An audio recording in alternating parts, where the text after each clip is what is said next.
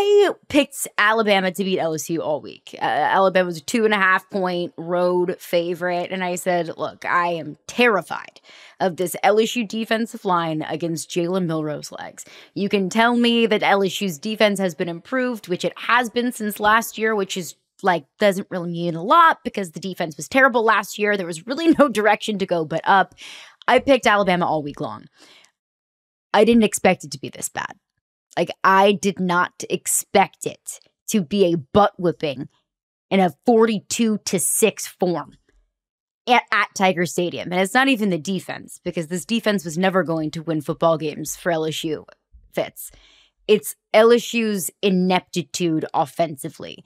In the red zone, bad turnovers from Garrett Nussmeier in the end zone in this game, struggle to run the football. It's the offense that was supposed to win games for LSU, and it was the offense that was horrendous against an Alabama defense that frankly has been average this season.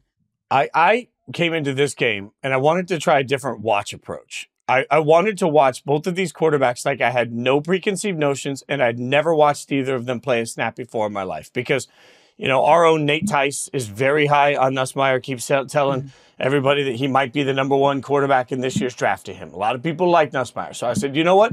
I'm going to come into this and I'm going to play it blind.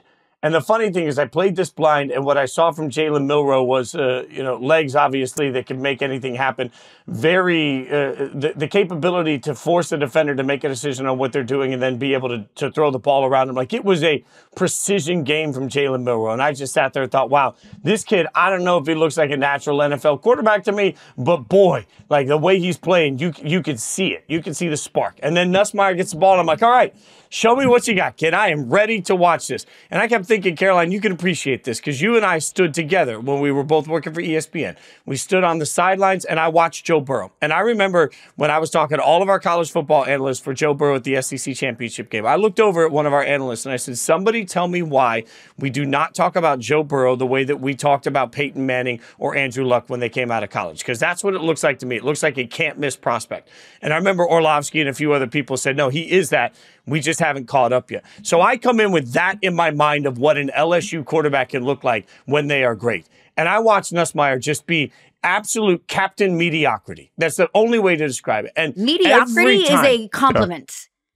Every time to be fair. he tried to get them back in the game, every time they tried to let him get them back in the game, the back-breaking interception at the second half to start on that drive in the end zone, I just looked at him and thought, how in the hell can we be talking about this kid and what he can do on Sundays when he doesn't look right now like he can read a defense on Saturdays? Adam, I thought Nussmeier was absolutely just a huge part of why LSU lost this game, and a massive disappointment in the way he played. Yeah, Nussmeier's worst play in this game was the interception on 2nd and goal from the 4-yard line. You cannot turn the football over in that situation. LSU was still in the game at that point. It was a ball game, and Nussmeier was terrible. And it comes down to what I thought was really bad play calling on the goal line multiple times by LSU. First drive of the game, LSU had 1st and goal from the 6. And when this series of plays played out, I was like, this is gonna be a long game for LSU. Very first play, 1st down on the 6-yard line. They run a play action and roll out. It's a one-man route. Nussmeier sails it out of the back of the end zone. Now 2nd down, they don't get the play call in, call a timeout. They look disorganized. Nussmeier's looking at the sideline, not knowing what's going on. Then they run the ball on 2nd down. At that point, you don't run the ball on 2nd down because you're on the 6-yard line. You're going to if you get stuffed, you now got 3rd down, 1 play, and you could get a field goal. So once you run play action first play, you got to throw with the 2 other downs on the 6-yard line. So they run the ball, get stuffed. Now it's 3rd and 6 on the 6-yard line, run a hitch route, and it's incomplete, kick a field goal. And at that point, I was like, man, bad start to the game, unorganized in the red zone on the goal line where you can't be unorganized. You should never be unorganized on the 6-yard line. And Garrett Nussmeier didn't complete any passes, was making the wrong reads, and sailed 2 balls out of the back of the end zone. So that was the start to the game. When that happened, and then the other goal line play, the goal line drive when Nussmeier threw the pick, that combination was why LSU lost the game. They were in the game on those 2 goal line plays. Well, and that first drive that you were just talking about at the Alabama 6-yard line. So Caden Durham, young freshman running back for LSU, he got them in the red zone on a massive 45-yard pickup on the ground.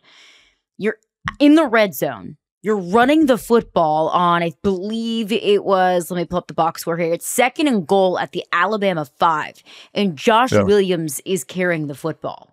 Josh Williams is a 6-year vet at LSU, but what the hell is he doing carrying the football with Caden Durham on the bench when he has been the most explosive runner on that football team, not just on Saturday night against Alabama, but the entire season?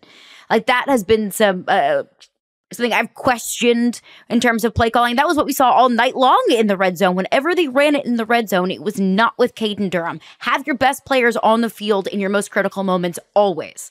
It's a great point. And my question, though, is why are they running the ball there on 2nd and 6 when they threw an incomplete pass on 1st down? If you're going to run the ball, run it on 1st down. And then you got 2 downs and throw the football and try to get in the end zone. I hate the reverse play call there of play action 1st down, then running it on 2nd down. It makes no sense. And it ultimately puts Nussmeier in a bad spot as well. On 3rd down with drop back, everyone knows he's throwing it on 3rd down, puts your quarterback in a bad spot. Yeah, and part of this is you knew you were going to have to go blow to blow with Jalen.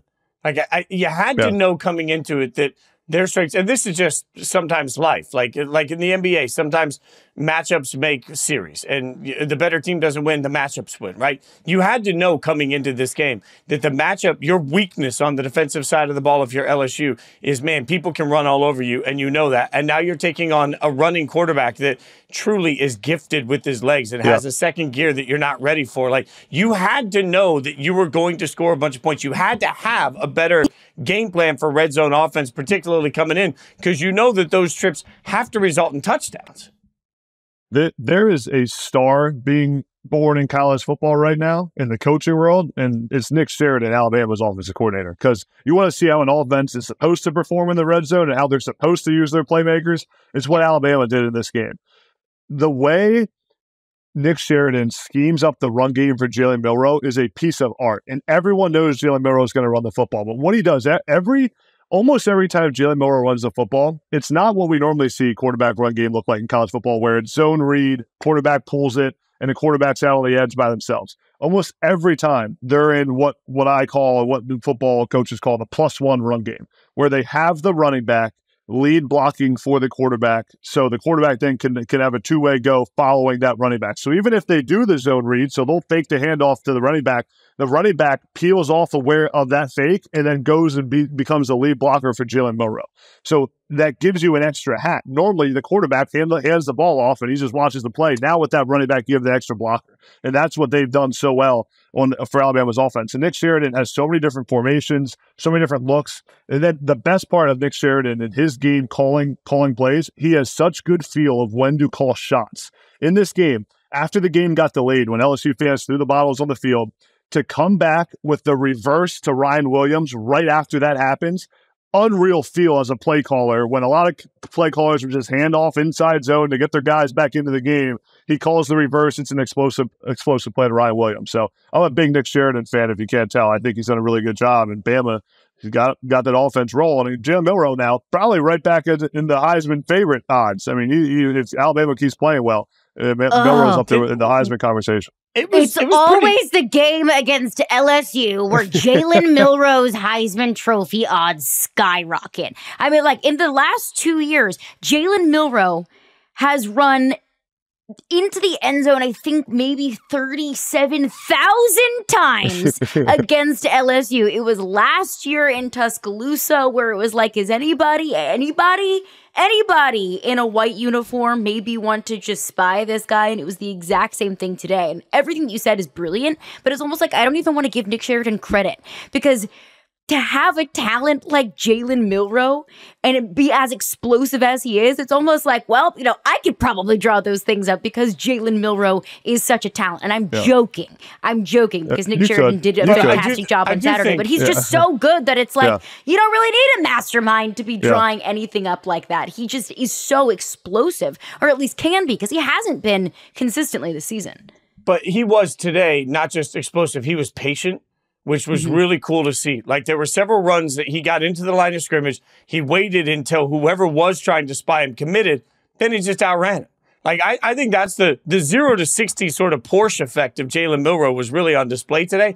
But I just thought his patience in letting everything develop in front of him, letting those blocks get around him, and then, bam, exploding out was like, that was brilliant. I don't know how you stop that. And that's one of those things. I heard an NFL analyst the other day talking about how there are certain players, no matter how many times you see them on tape, when you get on field with them, you're like, oh, I got this. And then you suddenly realize you don't got this. I think that's what happened. You're like, they're looking at it, they're like, I got Milroe. I understand what to do. And then all of a sudden he takes off. You're like, up.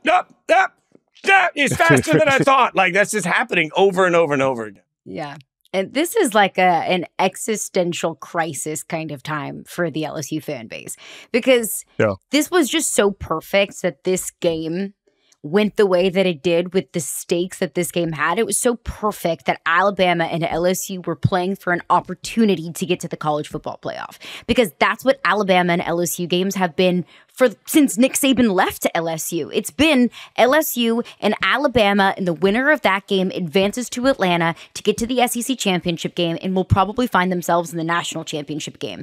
And more often than not, pretty much every single time, LSU was on the losing end of it. So LSU fans have felt like since Nick Saban got to Alabama, Alabama was the one thing standing in the way between LSU and what they wanted to achieve. Obviously, the 2011 national championship game, LSU beats them in the regular season. Alabama wins the national championship. 2015, there's a massive Heisman battle between Derrick Henry and Leonard Fournette, and it was all going to come down to that game and Bryant Denny, and I think Leonard Fournette ran for like 3 yards in that game. So Leonard Fournette's Heisman odds died against Alabama. And then every single year, when LSU wants to get to Atlanta and beats Florida and Texas A&M and Ole Miss in the process, they fall short because of Alabama. And Nick Saban retiring felt like this cathartic experience for the LSU fan base, because finally the proverbial wicked witch was dead. Finally, Alabama is no longer standing in LSU's way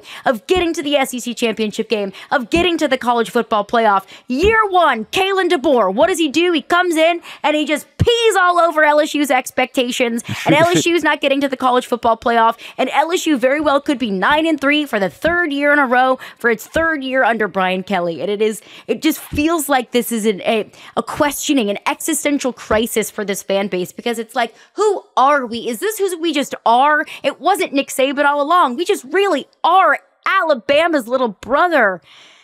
And that's a tough thing to swallow.